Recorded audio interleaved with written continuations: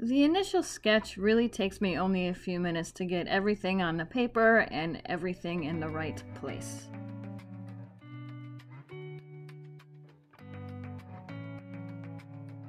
Since you guys have seen me draw eyes and the skin around them a million times, I'm going to focus on other areas that I haven't emphasized or demonstrated really how to get those skin texture effects.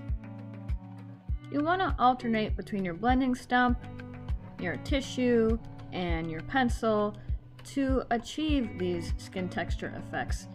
But there are different ways to handle these tools, which is what I'm going to demonstrate in this video.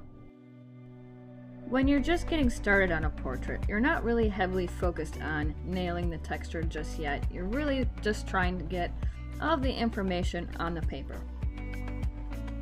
As you develop the features more in the layers, texture naturally starts to emerge, as you're seeing here.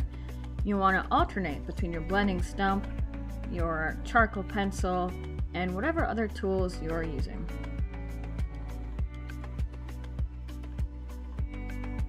A tip for achieving skin texture: your blending stump and your tissue are great for spreading the graphite or charcoal pencil.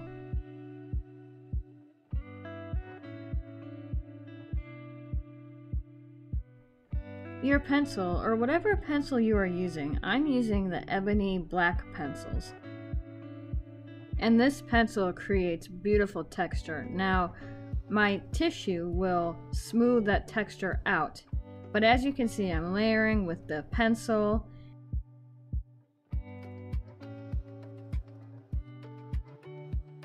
and with the charcoal pencil, and making sure that I use my tools to create that texture. Just like you're seeing me do here with the blending stump around her cheekbone, and eraser stick to highlight certain areas that are a bit glossier and smoother.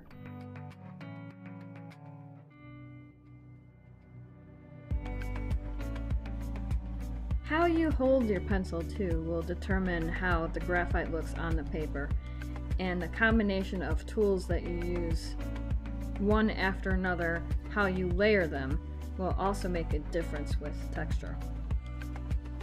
For the neck, I'm going in with my pencil and again layering until I get the correct value scale, going back in and adding some more detail. This is the hardest part about realism, knowing what exactly to bring out and emphasize in your drawing, and making sure that you do so with as much accuracy as you can get. This area here where the hand lies upon the head and the side of the baby's face, I think is just so beautiful, just a beautiful detail and a interesting juxtaposition of skin textures with the hand and the side of the baby's head. Baby's skin is very smooth, very soft, has a very silky-like texture. A baby's features are very different, obviously, than an adult's features. To start, you really want to focus on getting down the value scale, the shadows, and the highlights, because that's going to help you get a realistic depiction of the baby's skin and the shapes and forms that emerge within the features and around them as well, that create that structure. Once I have the darkest values nailed down, I then go in with my pencil and create a light value scale just to give myself an idea of exactly how dark I want to go throughout the overall drawing.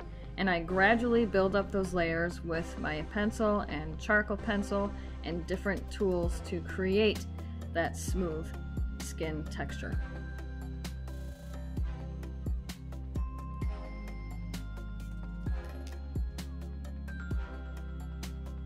Another tip worth noting: while you draw, make sure the way you are drawing you are mindful of.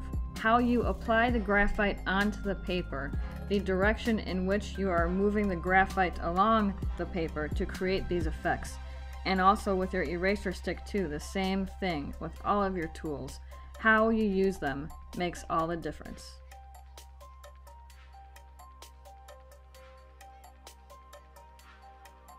When incorporating highlights, you don't want to draw over the highlight with graphite and lose that contrast.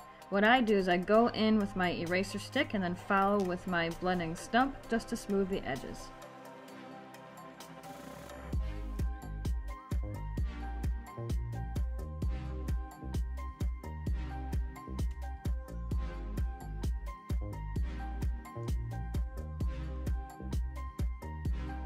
Your kneaded eraser is a great tool for creating texture like you're seeing me do here.